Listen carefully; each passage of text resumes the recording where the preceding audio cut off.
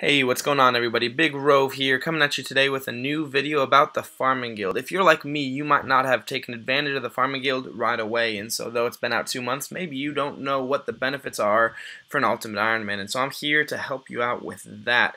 This will be a very short and very unedited video about how the Farming Guild can benefit you. First, I want to talk about the travel time to the Farming Guild. There are 4 major ways to get here that I can think of.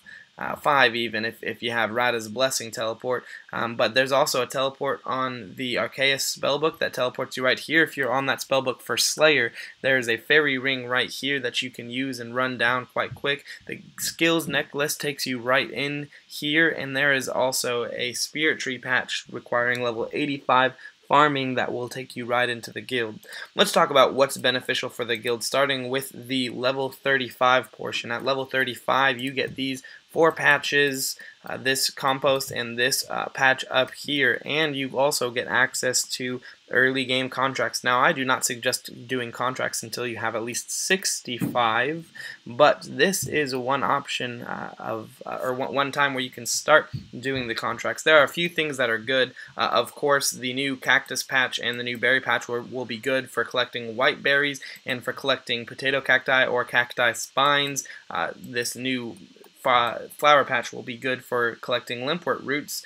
You have a new master farmer with no really good trap spot unless you're using an alt, but you also have this here compost bin, which I'll show you has 30 spots. Yes, it takes 30 spots to fill up. I can't show you. It takes 30 to fill up, but it also gives 30 back. So that is certainly a good benefit coming in at level 35. Now, moving all the way over to the level 65 section there, this is where the benefit really starts to come from the Farming Guild. Of course, you have a new herb patch. This is where doing contracts for medium contracts starts to be good. The medium contracts have lots of really good farming and herb lore seeds that you can get, and also you can start doing Hespori. Hespori takes about 32 hours to grow, so about a day and 6 hours to grow unless you're using the Kronos plant, and you get some lucky with that.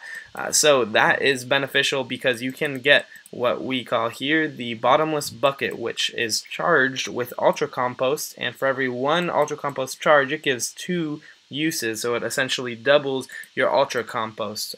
For doing contracts, I do suggest a setup kind of similar to this, but it depends on what level you have and what seeds you have available and how much space you have available. But the contracts you need here, the main seeds that you need in here, and the extra seeds that you need back in here. Now, when we get to this 85 section, of course, you have the Celestris seed and a new dragon a new fruit tree spot, but you also get access to a redwood tree spot, which is great because this is now the closest place to get to a redwood for birdhouse runs, which is fantastic, and this is also the closest place to coconut tree if you are collecting coconuts to make weapon poisons. So there's a lot of benefits to the Farming Guild.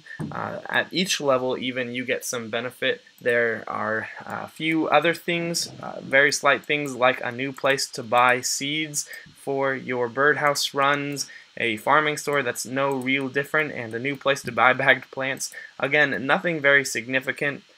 But overall, the Farming Guild is huge. I certainly suggest doing contracts during agility and any other skill that you can fit it into. They give great seeds. Some more information about those seeds can be found in the Iron Man Skilling Discord that I certainly suggest to you. Leave any questions you have about the Farming Guild in the comments. This is the end of the video. It's not going to be much edited, just a blanket statement. Here's what you need to know about the Farming Guild. I hope you enjoyed the video, I hope you got something out of it, and I hope you have a great time playing RuneScape.